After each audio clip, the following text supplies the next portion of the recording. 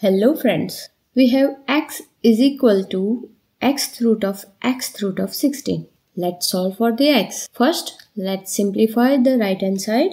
So we have x is equal to x root of 16 whole raised to 1 upon x.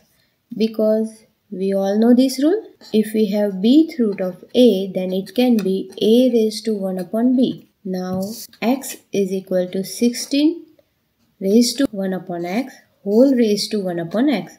Again we have applied same rule here. Now let's multiply this, because if we have a raised to b whole raised to c, then we can write a raised to b into c. So our next step will be x is equal to 16 raised to 1 upon x into 1 upon x. Now we can write like this, x is equal to 16 raised to 1 upon x whole square. So we have x is equal to 16 raised to 1 upon x square. Now we will raise x square as an exponent both the sides. So we have x raised to x square is equal to 16 raised to 1 upon x square whole raised to x square. And let's name this equation p. This will be reminded at the end. Now here these two will multiply, so x square and x square will be cancelled. So we have x raised to x square is equal to 16.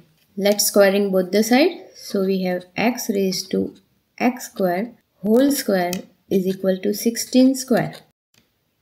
These two will be multiplied. So we have x raised to 2x square is equal to 16 square.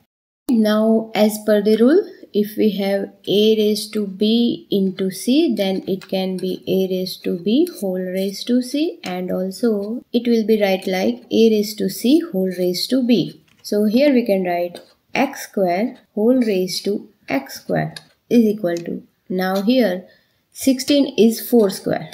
So we can also write like this. Our next step will be x square whole raised to x square is equal to 4 raised to 4. We have same base and exponent at both the sides, so we can equate x square is equal to 4. So x is equal to plus or minus 2. So we have,